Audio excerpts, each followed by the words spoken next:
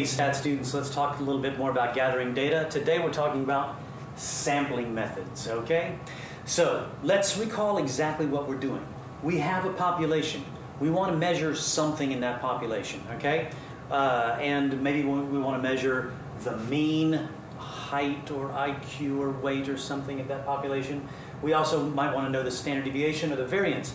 These tell us how spread out the measurements are going to be, okay? And in order to do that, we would have to take a census, of course, where you measure the entire population. As we know, you usually can't do that. That's just not really feasibly possible. So what we do instead is we take a little sample of that. Now, from the sample, there's our sample. We can also see what are the mean of our measurements, the average, what's the standard deviation, what's the variance, telling us how spread apart our measurements are. If they're all the same number, then the standard deviation and variance would be 0. And so these numbers here are statistics, whereas these numbers over here are parameters, okay? Statistics are estimates of the parameters. Statistics being what we get when we look at our sample, and parameters being what we want of the population. All right? That should be reviewed. We've talked about that already.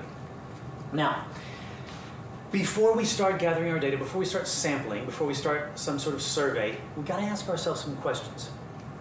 Let's say I'm interested in knowing, I don't know, what percentage of Texas voters support Bernie Sanders, okay?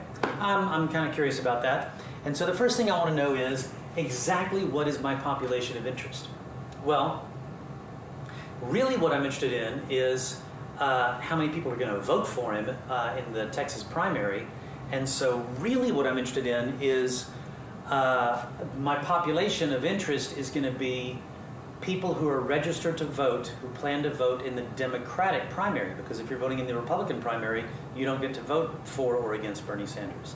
So my population of interest is actually Texans who are registered to vote, who plan on voting in the Democratic primary.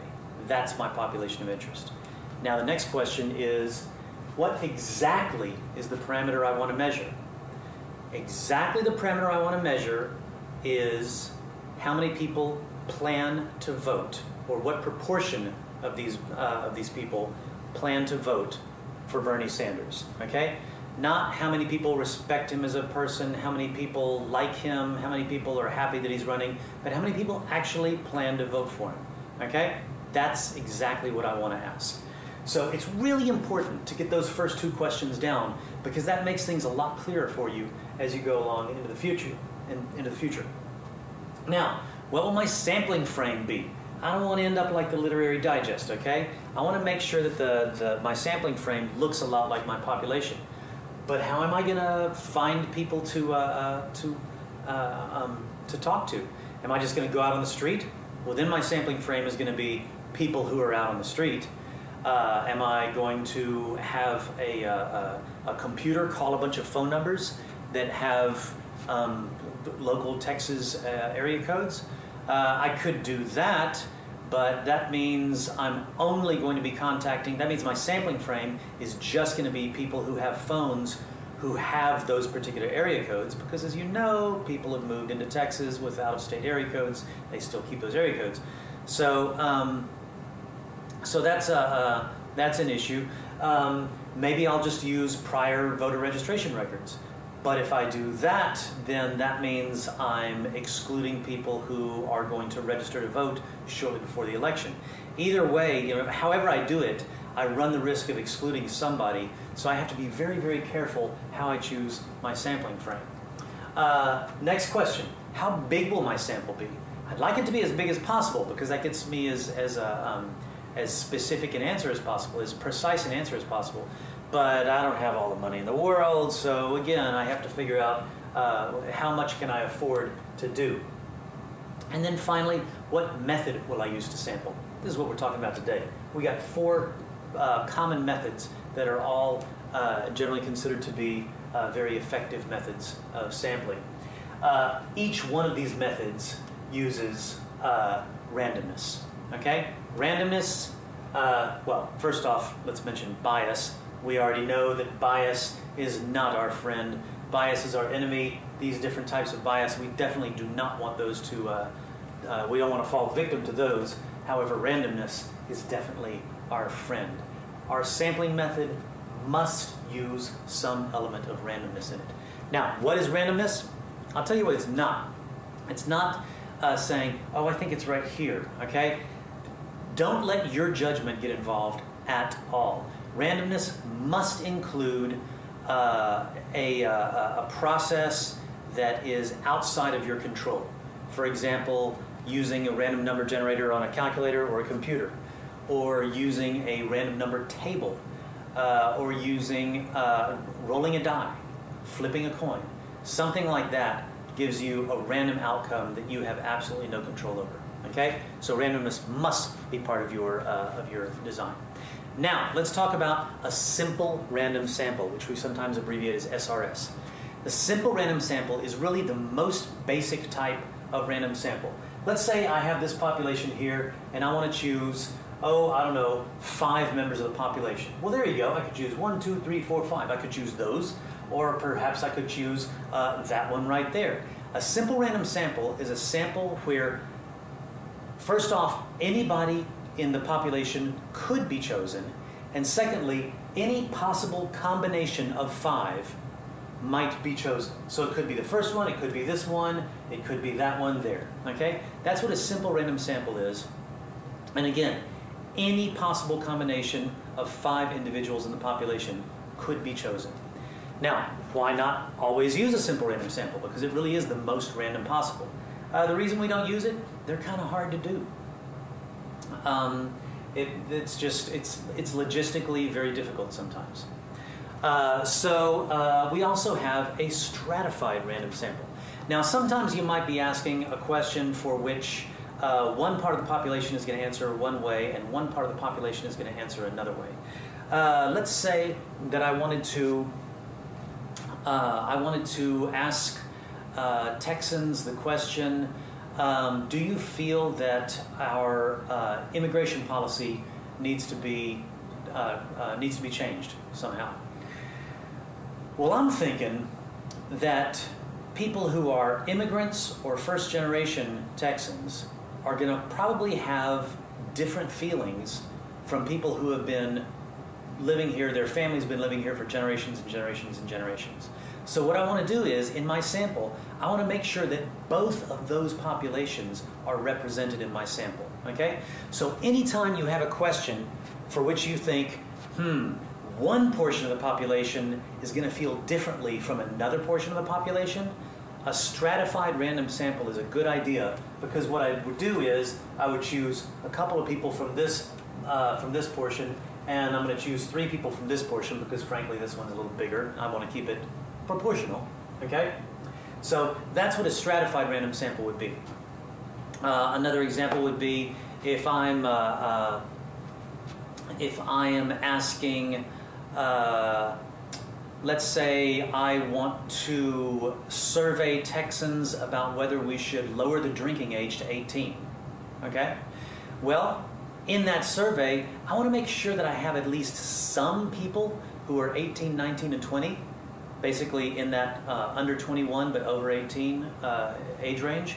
Not too many, but I want to have about the same proportion in my sample that we have in the general population, because I suspect that those people might feel differently than the rest of the population. Okay? That's what a stratified random sample is. Now we get to the cluster sample. Now, sometimes people confuse stratified sample with cluster sample. They're really very, very, very different. So here we have a cluster sample. What we've done is we've taken our population and we've broken it into little clusters here, okay? I've broken it into clusters that are all about the same size. And what I'm going to do is I'm going to randomly select, where is it? There we go. Randomly select one of my clusters, and then I'm going to do a census in that cluster, okay? So in that particular cluster, I'm going to ask everybody the question. And this cluster is going to represent the entire population. Now, what's the benefit of using the cluster sample? The benefit is it's pretty easy, okay? It's way, way easier to do a cluster sample than it is to do a simple random sample. What's the downside? The downside is that that may not represent the the entire population very well.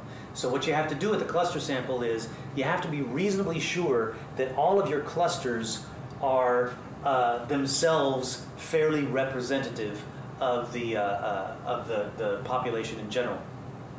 With the stratified random sample, you had one portion of the population and another portion of the population feeling pretty differently about the matter. With the cluster sample, you all want them to look kind of the same, okay? So each one of these clusters is heterogeneous itself, all right? So there's another cluster that I might choose, and there's another cluster that I might choose, and now we get to the systematic random sample, okay? This is one that's used a whole lot. It's one that is used very, very frequently in voter exit polls. What you do in a systematic random sample is you decide, I'm going to ask every, I don't know, 15th person that I see, okay? Now, remember, I said every single sampling method has to have an element of randomness in it. So what you have to do is the first person you ask needs to be randomly selected, okay? I need to use a computer, a random number generator, or something to give me that first person. Because initially, before I begin, I want every person here to have an equal chance of being chosen. So if I'm going to choose, let's say the first 50, if I'm going to choose every 15th person, then what I want to do is I want a computer random number generator to give me a number between 1 and 15, and that'll start me off. So I would start off with, let's say, that guy right there, and then after that, I'm going to choose this one, and then after that, I'm going to choose this one, and then after that, I'm going to choose this one. And so as you can see, I'm evenly spacing them apart. Now, if I'm doing that, why not just ask everybody? Well, because probably I don't have enough time. Because as I'm asking this one the questions, these other people are walking by. All right? But a systematic random sample does get you pretty good results. Okay, so samples that are notorious for introducing bias. We already talked about these. No, actually, no, we didn't. A voluntary response sample, anytime that you are allowing people to call in, you're going to have voluntary response bias. But the problem there is it's not random. They're choosing whether to participate in the sample or not. A convenience sample, this is when you just you go to the mall and you ask some people that you see, and generally what you do is you ask the people who, when you smile at them, they smile back. Don't do that, okay? You're getting bias there because, again, it's not randomized, and you're going to get all friendly people. And any sample that is based on your or anyone else's judgment, you should not use, okay? You should not use it if it's based on judgment. It needs to be based on randomness instead. All right, so you got your simple random sample, you got your stratified random sample, you got your cluster sample, you got your systematic sample. These are all four considered to be effective ways of sampling. All right, next video. Oh, I'm sorry. No matter what your sampling design, you will always have sampling variability. What sampling variability is, it means, well, let's say I'm doing a simple random sample. If I take one sample, they might be all tall people, and if I take another sample, they might be medium-sized people, and if I take another sample, they might be short people. Let's say I'm measuring the height this time. There is going to be variability from sample to sample, but if I choose them randomly, the variability will actually be less than if I let my judgment get involved. But there always will be some variability, and that's okay. All right, now, next video is going to be over experiments and observational studies. Sometimes we don't get our data from sampling, from surveying. Sometimes we get our data from running an experiment or from observing data, and or from observing experiences. And, well, we'll talk about that next video. See you then.